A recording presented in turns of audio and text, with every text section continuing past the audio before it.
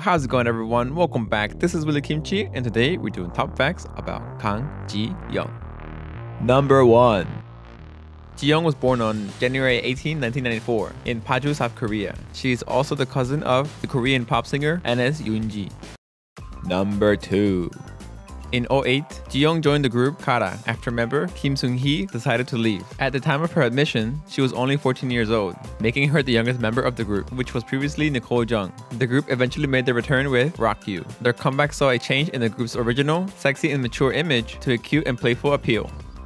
Number 3.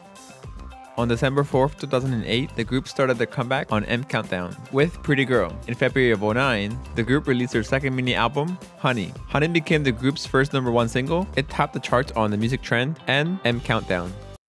Number 4.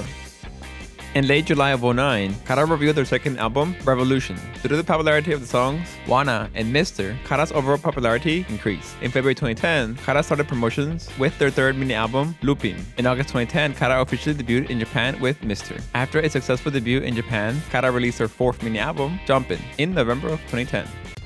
Number 5. Kang Ji Young performed with the group for the last time on December at the 2013 MBC Gayotaejeon on December 31st, 2013. The group performed Damaged Lady from their fourth mini album, Full Bloom. Number 6.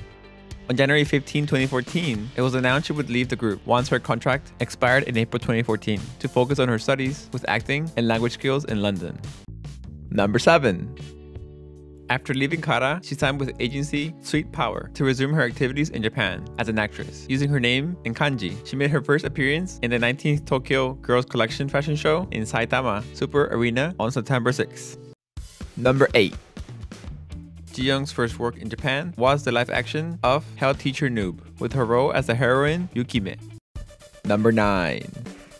On December 2015, Sony Music had already announced that Jiyoung would debut as a singer under the name JY. Her first song as a soloist is The Last Farewell, used as an OST for Japan and TV drama Higan Bana. Number 10.